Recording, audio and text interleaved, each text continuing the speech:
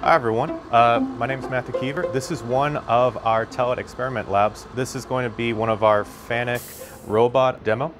It's going to go ahead and run through an automated program controlled by deviceWISE every single point of it, including also picking up, in this case, the iPhone camera.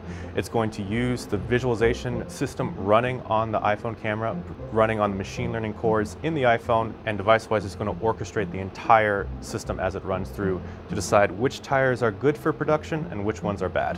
So all I need to do here is push the button. That's going to send information to the PLC that it's ready to go. It's going to have the robot run through its system. In this case, it's just picking up parts like it would do on a real manufacturing line, grabbing them off the conveyor belt system.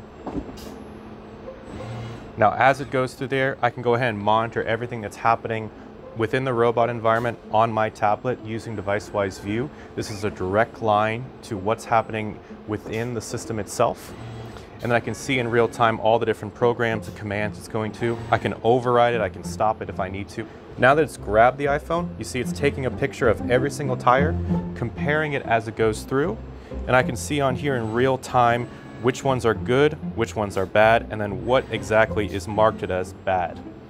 In this case, we're missing a few lug nuts, so the computer is going to, using deviceWISE, tell the robot exactly which tire to grab, as it's doing right now. It's going to grab the tire, and it's going to place it into the scrap bin, and then from there it's going to call for new parts, and we're going to supply it with new parts to keep it moving forward. This is a quick example of what we can do with any manufacturing line, any devices, any robots, controllers, anything we use and connect to, deviceWISE can do it.